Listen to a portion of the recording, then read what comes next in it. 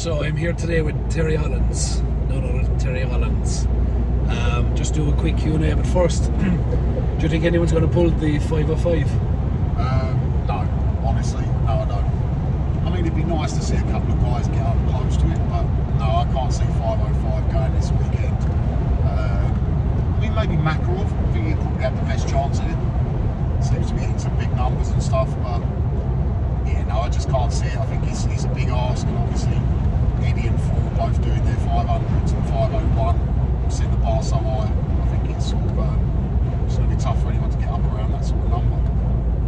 Yeah, I think the same. I think the best way to look at it is when you compare Eddie Hall and his training lifts and Thor and his training lifts, yeah, and compare them to the boys now, it's just not there.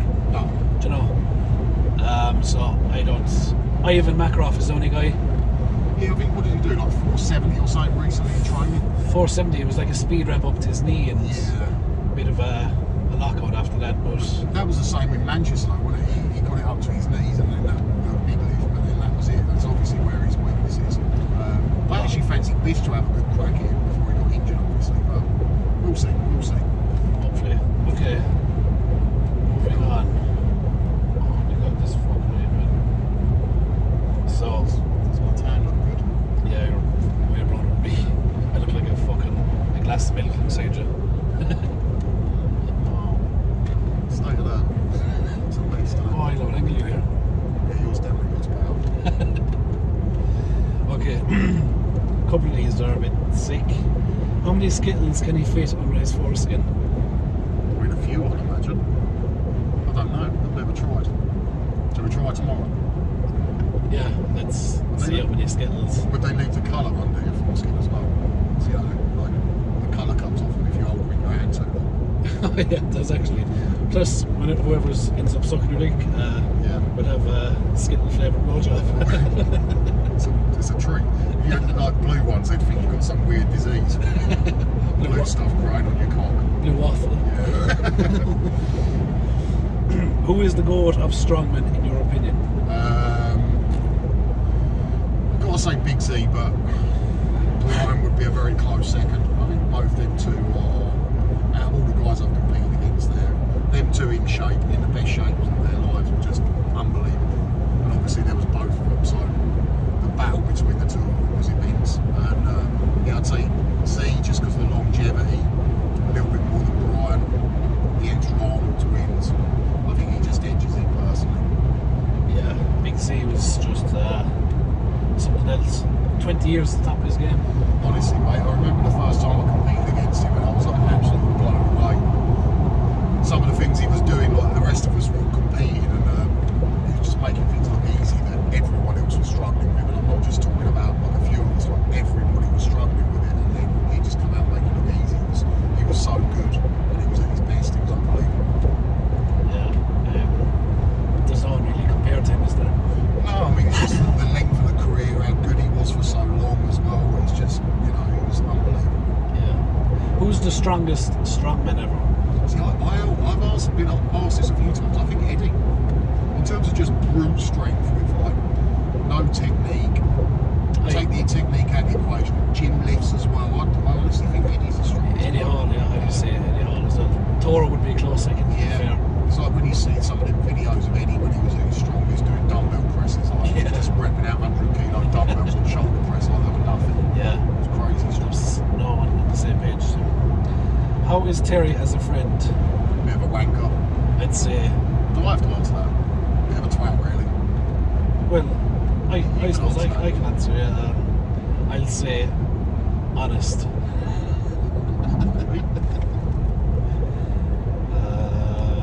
Where did you get the shoes you wore at Europe's? They were fabulous. They actually were nice. Yeah, I liked them. I got very mixed reviews on those, but I actually ordered them online. I found them like size 16 pink shoes. I was like, it's a sign up. Yeah, but I was actually looking for some pink loafers. Oh yeah, they were actually better. Yeah, when they come up. You literally struck cold with them. Yeah, that'll do. Oh yeah, a lot of the questions were, why was Terry so mad at me in the picture? Because basically, while we were in America, obviously Parr couldn't compete because he had an injury, a World strongest man, so we went to the gym, and me, Pa and Eddie were meant to train together, and Pa basically just cut me out of the video and didn't train with me, he just trained with Eddie, you know. He's up his arse, obviously. All for the YouTube views. Eddie's more popular than me, so yeah, that was why. So he basically just didn't include me in the video at all. It was not personal. No, it was just content. That makes sense. I mean, Eddie's bloody popular, and you know, and he's a good laugh as well. Have either of you tried arm wrestling? Yeah, I have. I did a little bit. So I got asked to do this arm wrestling show in Holland, and it was all like different sports people, like ex-fighters and things like this. And I won the show in Holland, and off the back of it, I got to arm wrestle in Japan. And I was arm wrestling against like loads of MMA fighters, sumo wrestlers, and all sorts. It was good fun. I enjoyed it. Got paid really well for it as well. Yeah, it was really good. But I had to literally fly out to Japan. I was only there for 2 days, and then I flew back on New Year's Eve. It was all live on Japanese TV. It's like 8 million people watched it. Jesus Christ. Yeah, then I literally got back New Year's Eve and with a wad of cash in my pocket and just went out and got shit-faced. You were probably really popular out in Japan. Yeah, honestly, it was mental. We walked out of the studio afterwards and there's all people like outside, and they were like wanting photos. It was crazy. Yeah, good fun though. Good fun. Japan was amazing. Yeah? Yeah, I'd love to go back again. They had like a heated toilet seat in my hotel room. Sit on it and you can turn the heat on so it actually heats the toilet seat. Jesus. So you can have a nice warm bum when you're having a poo. Would you rather give a man a blowjob or have sex with a trans? Have sex with a trans? Definitely. Yeah. I'd probably have sex with trans anyway. That was like, just for shits and giggles. That was Gregor's question, wasn't it, at Worlds a few years back. Would you rather have sex with someone that looks like a man but has a vagina, or have sex with someone that looks like a woman but has a penis? And I think the answer is one that looks like a woman that has a penis. Personally, because it looks like a woman and I'm attracted to women. Just avoid the penis. You know, there's other places you can go and just don't do the hand round the front. Oh no. And you're all good, because it looks like a woman. Yeah, but... Whereas the other one looks like a man. Yeah, but... Would you be attracted to someone that looks like a man? But she'd have a vagina. Yeah, I mean, this is what makes the question so difficult. I still think the one that looks like a woman that has a penis would be better than the one that looks like a man but has a vagina. You know, just a bit of backdoor action, isn't it? That makes you boy, I think. Yeah. So, I don't know. No, it looks like a woman. You're attracted to what looks like a woman. Yeah. But obviously, But you know she's a dick. Yeah. How much if you fall asleep? It'd be weird, wouldn't it? Like, Wake up with a I sort don't know a of lot about gay sex, like their balls ram against each other while they're, you know. balls ram. Like when they're going in behind, like do their balls flap against each other? I never thought about that. No. Oddly. Sorry, that just came into my head. Yeah. I assume they do. I'm not, I mean, don't get me wrong, I'm not getting excited about it, but yeah. Have you or Terry ever been in trouble with the law? No. Nope, because I know lots of police that watch this, so Yeah. no. No, never. Ever.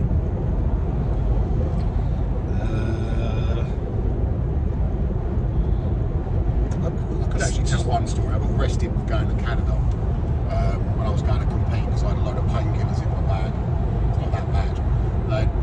So strong painkillers. They had someone else's name on the prescription thing on the box, and I actually got arrested and fined for taking them into the country. How much were you fined? Like $420. And I had a weird stamp in my passport for ages. Only time I went to America or Canada, they like used to pull me for searches to make sure I didn't have painkillers on me that I shouldn't have. Jesus Christ. I don't think that's that bad. I just didn't know. I just didn't think anything of it. I think I should give the haters voice as well. Why is Terry wasting his time at Pa? Why am I wasting my time with you? Is that what it says? Yeah. Who says that? Julius Smoothie. Julius? Thanks, Julius. Yeah, it's not very nice. It's not nice. No, we don't like it. Hey Terry, what's Pa's IQ? 126. That's high. Yeah, just a random guess. He might play the Joker, but he's not stupid. Did you all enjoy the Pabst Blue Ribbon in America at World's Strongest Man? A lot of people were saying to me that it was shit beer, but I actually enjoyed it. It was alright. I really liked it. I fucking hate beer. I'm not much of a beer drinker, so yeah, same. Yeah, no, it was alright. I had a few after the competition. Yeah. Ask Terry why he always looks moody. I think you just have resting bitch face. Yeah, I've got the male equivalent of resting bitch face. I'm actually quite a happy person, believe it or not. I just look like I'm seriously pissed off all the time. Yeah. What's the hardest thing that you had to overcome when switching from strongman to bodybuilding? Not being able to eat banoffee pie. I was going to say, I bet you it's diet related. Yeah, it's definitely diet related. Yeah. Or like just eating out and stuff. You've got to like be a little bit careful what you eat, even when you're sort of going off playing a little bit. You still can't go too stupid. I fucking love banoffee pie and ice cream. Not always together. They're two of my favourite things in the world. Obviously, I don't get to eat them very much anymore. It is fucking nice. Yeah. Terry, what happened to the uploads? I assume they mean my YouTube. Basically, I got to a point where I just needed a break from it, and I felt like I needed to just knuckle down with my training, and I was spending more time worrying about filming my training than actually just knuckling down and doing it. So yeah, that was pretty much why I put it on the back burner for a little while. But I'll get some going again soon. It's a pain in the hole. Yeah, I need a videographer. It's a lot of work. I need a videographer that just follows me around. That's what I need. Yeah. I can't afford one. Definitely worth the money. But when are you going to force your way into the Shaw Classic? You deserve an invite for sure. I mean, I'd have liked for you to have been there. You know, obviously, I'm commentating the pro show. Oh yeah, so it'd be good for you to be out there, mate. I could have commentated with you. Yeah, we could have done that. We would have had some fun, wouldn't we? But maybe next year. Maybe next year. Hope you're watching, Brian, or what's his fucking videographer's name again? His videographer's name? I can't think his name. James. Sorry, James. If Eddie and Thor didn't retire, what do you think they could have lifted? I would go as far as to say 550. Yeah, maybe. Do you know if they went fucking head to head? Yeah, well, Eddie was definitely good for more when he did the 500, wasn't he?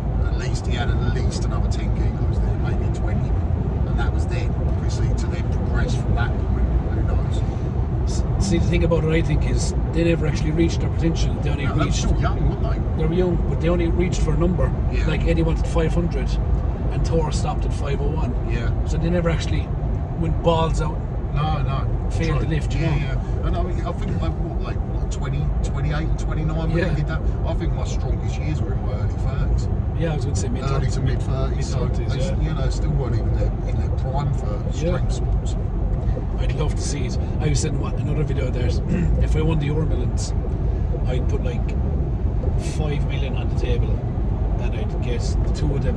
I'd give them 4 months each, 5 months, 6 months, say, just to get the most potential, and say, have at it. Yeah. I'd fucking love it. Yeah. I think it would go to 550. Yeah, possibly. Do you know, when they're up against each other and not chasing a number as such? Do you know? Yeah, I mean, I don't. Obviously, you know, we know how much strongman damages your body, so I suppose there'd be a bit of wear and tear there, and how bad that is. But if they're both relatively in shape, which I think they probably are, you know, they stopped before it got too out of hand, so you know, there's no reason why they couldn't get that strong again. Okay, last question.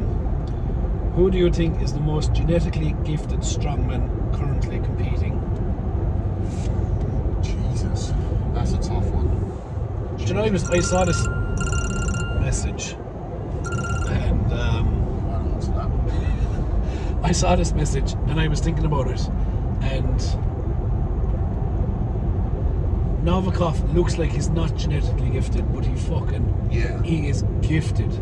Well, you wouldn't be that strong at that size and everything else, because he might not be the absolute strongest guy, but in terms of like athleticism and everything, he's fucking unbelievable. He's no weaknesses the way I look at that. So possibly, I mean, I would say probably Tom. Tom Sloman, yeah. It's, we all sort of knew it was coming with Tom. It was just a matter of time. And I remember being out in Germany with him a few years back and sort of just chatting and obviously I sort of knew a bit about Tom, but I hadn't seen him compete that much at that point. So I sort of started playing a bit of interest into like where he was going and what he was doing. And we could all see it was coming. It was only a matter of time. And you know, he's now sort of fulfilled his potential. And you know, Jesus, I mean, realistically, if Tom just focused on World's Strongest Man, for you know, he could win 5 titles. He could win 5 titles easily. Yeah, no problem at all. I'm going to finish actually. Who is the most genetically gifted strongman ever? I would say Thor. Yeah, I would say so. But he's, I mean, Brian was obviously very good, very big, very strong, very athletic. But Thor was just that little bit more athletic with the size that he had. And the static strength, he was just aesthetically strong. Yeah, it was just, I mean, I think I actually have answered this one a few times, like, what strong man from what year would be the best ever? And I would say Thor in 2018 was probably the best strong man that's ever been up to this point in terms of like all-round ability. Absolutely, because he went to 2018 strongman with a 500 kilo deadlift, a 460 raw squat, 250 bench, won the Arnold's, World's Strongest Man, Worse, and I don't know if there was any other shows. Europe's Strongest Man. Won everything. He won everything, and he was just there was no one touching him. Fast, fit, strong. He had everything. It was unbelievable. Bastard. Thank you all for tuning in, subscribe and like, and thank you. Hit the thumbs up on it.